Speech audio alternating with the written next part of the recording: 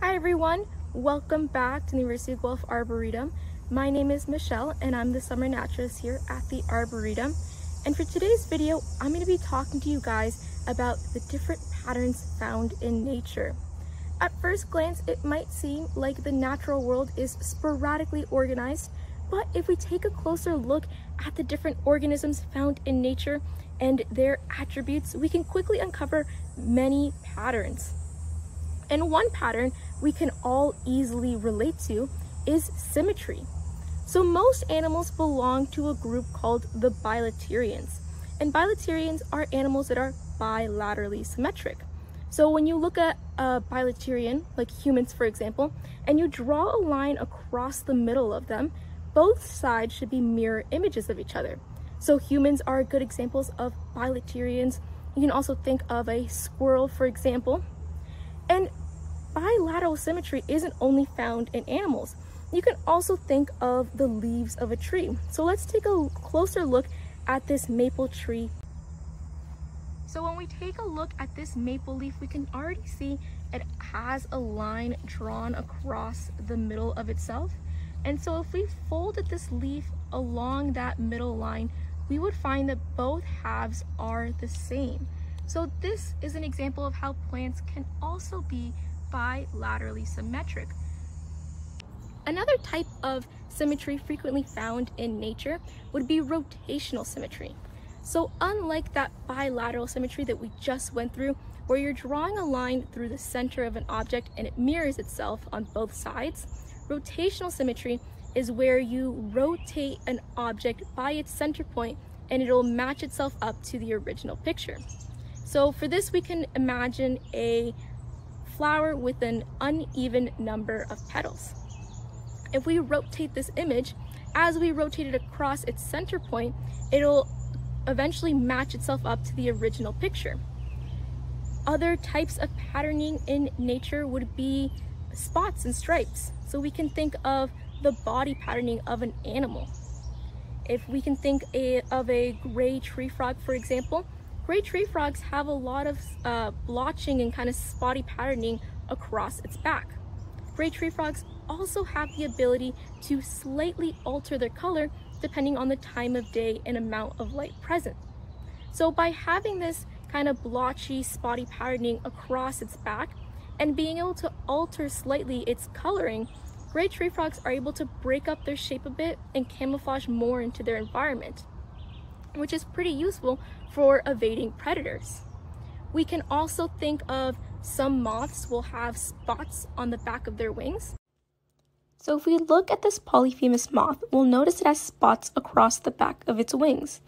These spots are called eye spots.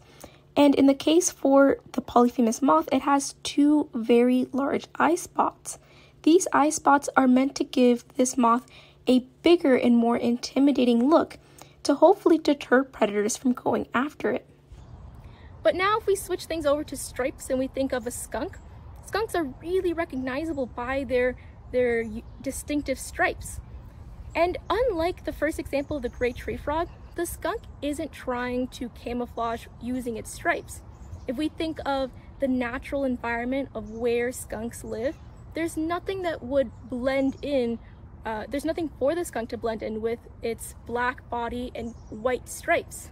And that's because the skunk is actually doing its best to be noticed.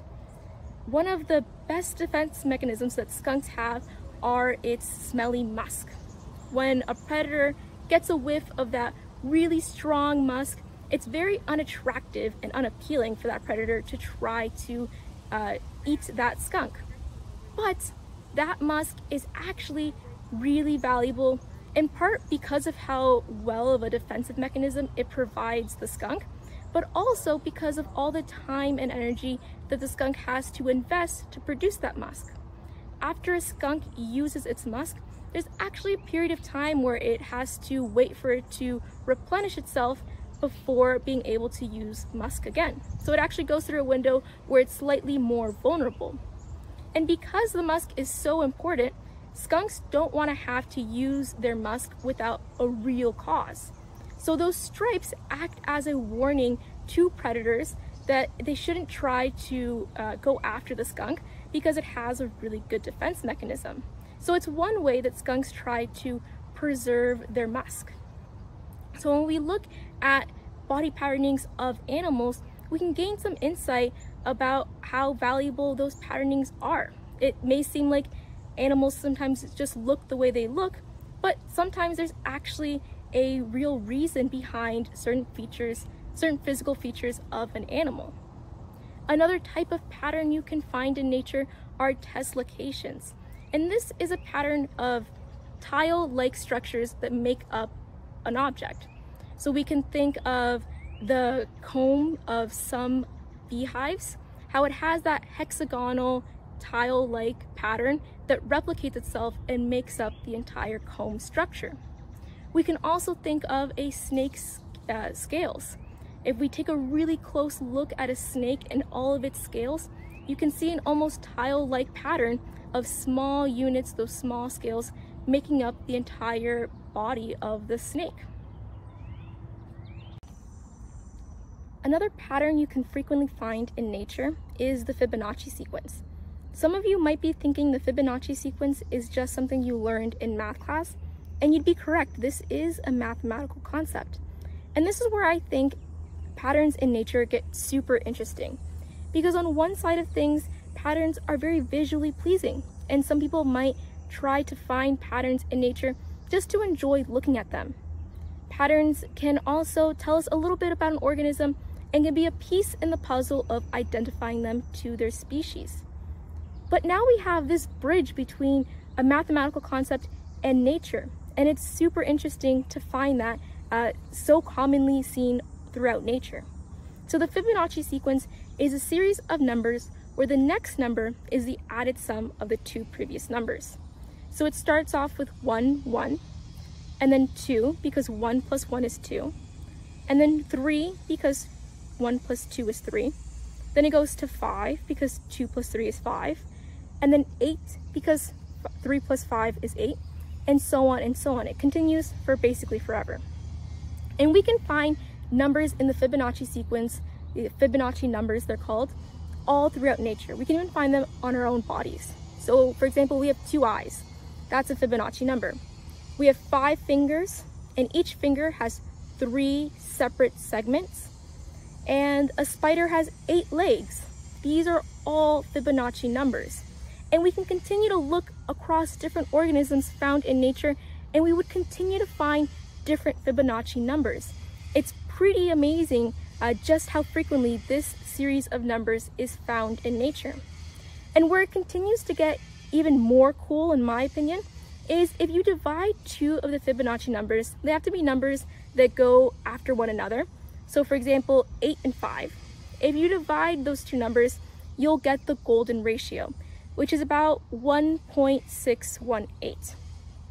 And this golden ratio is again seen throughout nature. It makes a sort of spiral pattern.